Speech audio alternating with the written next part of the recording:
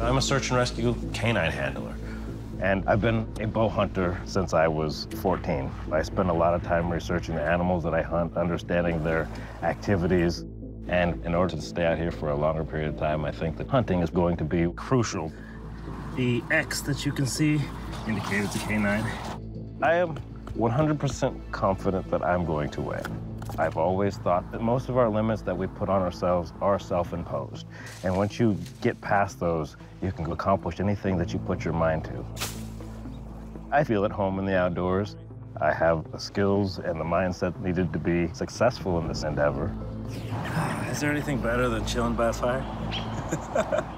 I'm leaving my wife and my youngest son, but I'm one that believes that they're within me, and so I'm bringing them with me. And the last few months, my wife and I have been overwhelmed with urban life. The money would allow us that freedom to get away from the city and live a better life.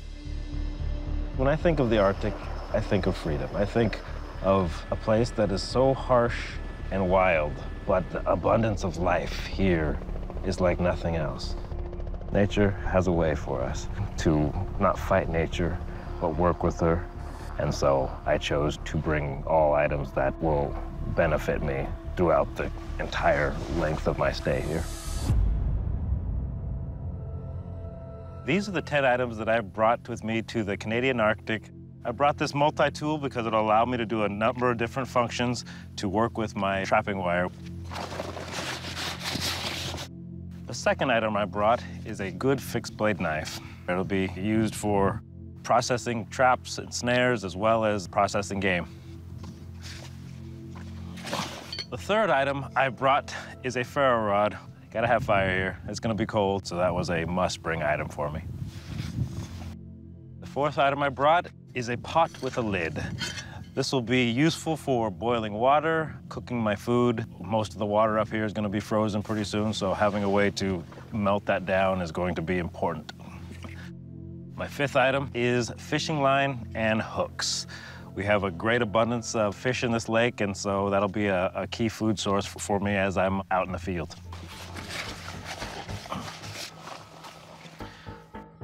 Next item, trapping wire. I determined that I could do anything else with trapping wire that I could do with different types of cordage, so it was an important item for me to bring.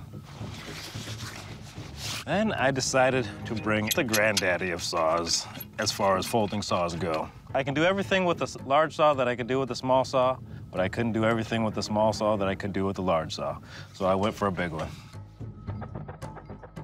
Next item is a -40 sleeping bag. Or at that point where your body temperature is dropping and you need to get warm, sleeping bag, very important. Next item I brought is a bow and arrow. We've got a great abundance of large game in this area, and so it's my intent to capitalize on that with this bow.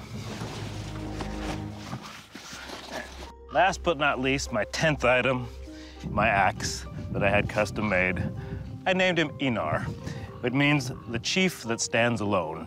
I rely on this axe because my life may depend on it.